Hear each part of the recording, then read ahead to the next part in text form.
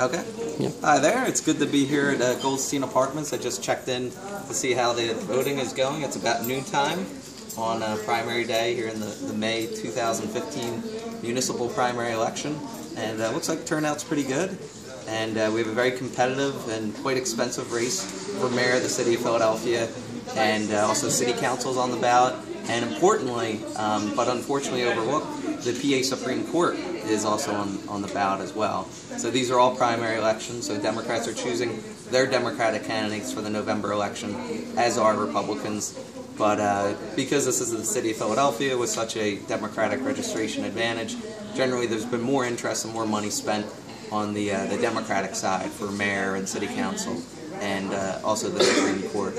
But it's good to see everyone coming out and voting today. Any of the predictions? Any predictions? Well, certainly the polls have Jim Kenney well ahead. So I'll say Kenney wins tonight for mayor. I won't give it. We're not doing any bets, but we're not. So the polls would have to be very wrong. Yeah. For him to come up short. And then I think Kevin Doherty will definitely win for PA. Yeah, that's for Democrats. What about Republicans? They are. You know, I'm a Democrat, so I'll just stick with the Democrats. So are they running? I mean. Oh, there are. There's only one. No, for the mayor. For mayor, there's a woman on the ballot for mayor. So there's no Yeah, there's no competition. There's just, I believe there's just one candidate. But there is competition on the Republican side for city council. In November, they generally get 2 seats that are afforded to the minority party. But only 5 candidates get to be on the November ballot to receive those 2 seats. There's 7 people running today to get to the next step. So this is sort of the semifinals. There's 7 Republican candidates. They're trying to get one of 5 spots to run in November. So 2 will be eliminated today. So that's the major city Republican competition. Pretty much, if there will be no other candidate from Republicans, then whatever will be from Democrat, whoever win Democratic primaries on the mayor for the mayor seat would. Generally, people assume that the Democratic candidate for mayor will win. Okay, in November. So we have a competitive race for mayor in Philadelphia as recently as 2003, just 12 years ago.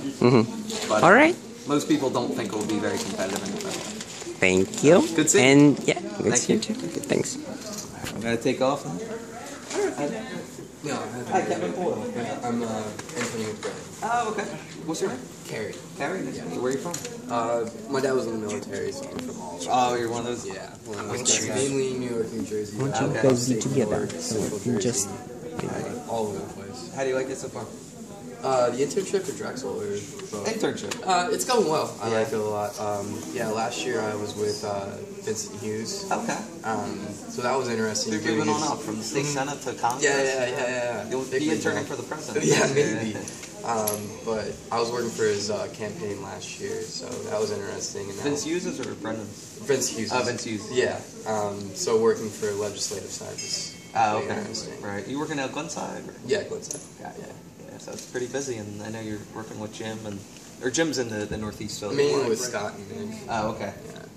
So I wish you all the best. Yeah, thank you. All right, thank you. Later. All right, see you later. Bye.